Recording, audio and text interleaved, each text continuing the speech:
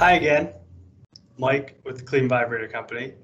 Saw the results up there. Now we're going to take a look at our selection guide to talk a little further about what key points are we looking at when determining which type of vibration to use.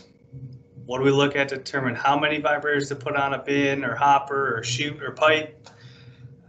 How to install these things. Just some basic tips, general info, covers most of the applications.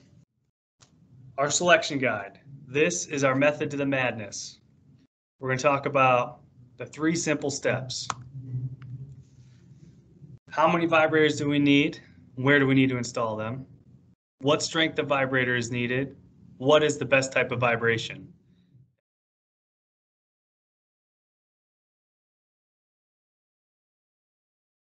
What's the best type of vibration? Does it need to be high frequency, low frequency, impact type, non-impact type? Number of things to take a look at, and that's really based off of the material. So in this situation where we had 9,600 pounds of cornmeal in there, we determined that we're putting 2 vibrators on there and we need 480 pounds of force from each vibrator. So as you can see, we've got a red line going across with the options that can achieve that force.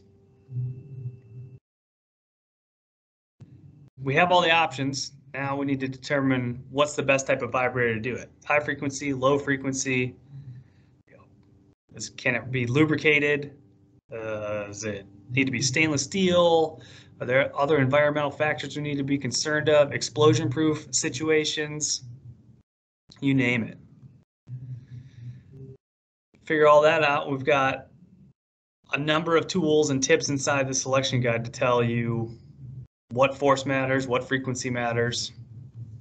Then once we figure that all out, we also have information in here on how to install it.